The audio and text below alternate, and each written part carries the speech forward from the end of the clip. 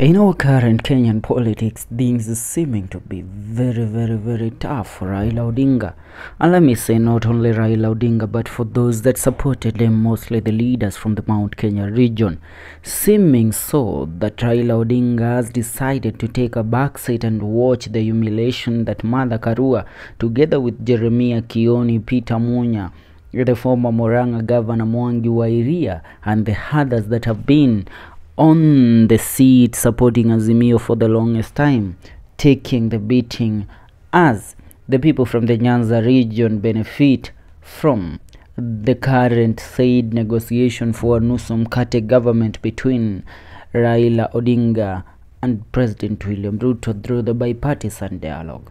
Highly placed sources in the Azimio la Umoja camp argue that the coalition has anonymously settled Wiper Democratic Movement Party leader Honorable Kalonzo Musyoka as its 2027 presidential candidate, even as the former Prime Minister Honorable Raila Odinga seems to be taking a backseat.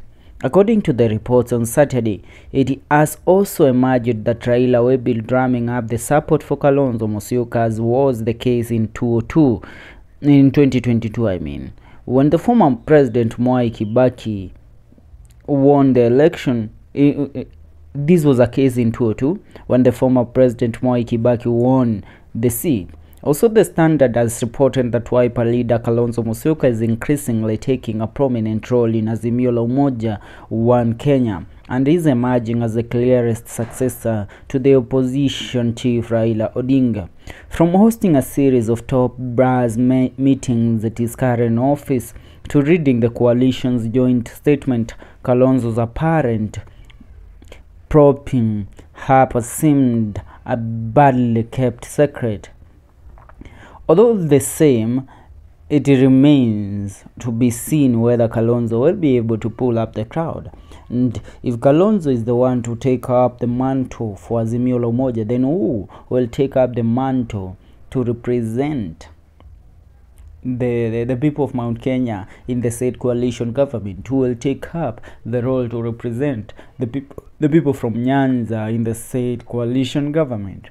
Credible reports suggest that Kalonzo will take up the role of the leader of the opposition, as listed on one of the issues that Kenya Kwanza once discussed in the talks. Such an appointment could catapult him to the pinnacle of opposition politics, ushering him in a new era of leadership.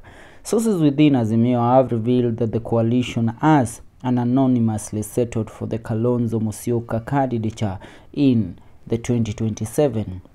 Raila's role in the matrix, a highly placed source who sought anonymity, told the Standard, would be to galvanize support for Kalonzo as he did for the former President Mwai Kibaki.